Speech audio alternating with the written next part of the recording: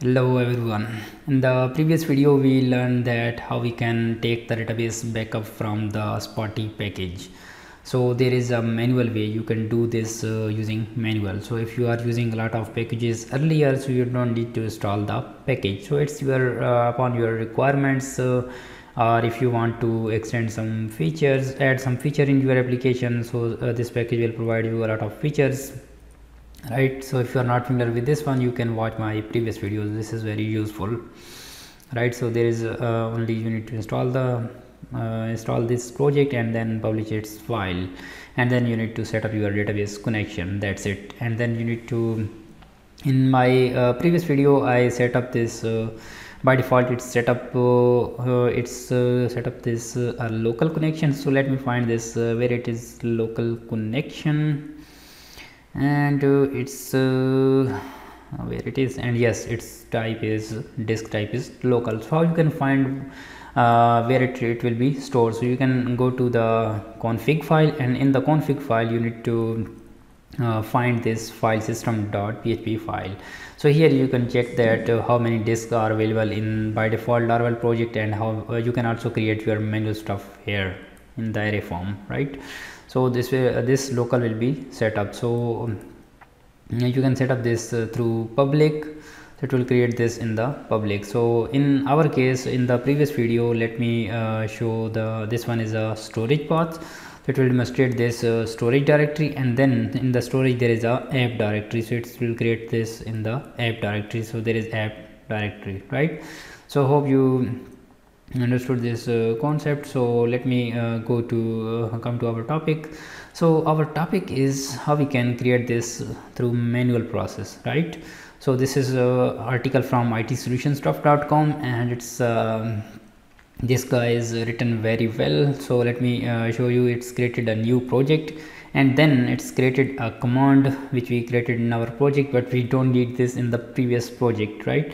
So how you can do this? These commands are useful for scheduling, right? And so the command is php artisan make command and then database backup. So then you need to go here, and then this will create this file in the app/console directory. So let me go there, this one app, and then in the app console and in the commands there will be your command which you created for. Okay, and then this file look like this. So let me open this test db backup. Okay, and this will be here. You need to specify your command name. So this is used for when you are calling this command. Okay, I name this db backup, and then this would be a description. So you can add the description, or it's optional stuff. And here you need to define your all of the logic, right?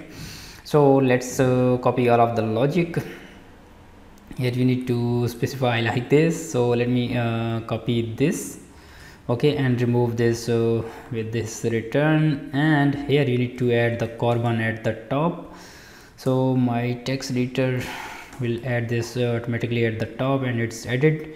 And then you need to copy this username, password, and stuff like that. So it's already added in my case, and it's storing this into the app/backup and then file name, right? And so I configured my database in the previous video. So in my env you need to set this your env file, because we are referencing these env variables there, right?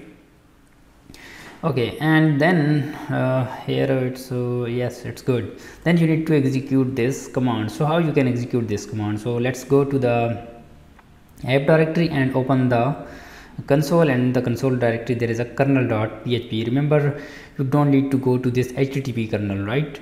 And open this kernal.php file, and here you need to execute your command. So what is our command? Our command is db backup.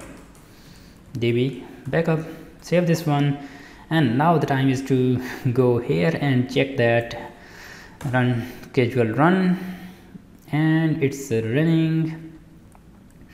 And remember, my package is also installed, right? So let me open the not this one, but open the public, and there is no file. So let me check the path.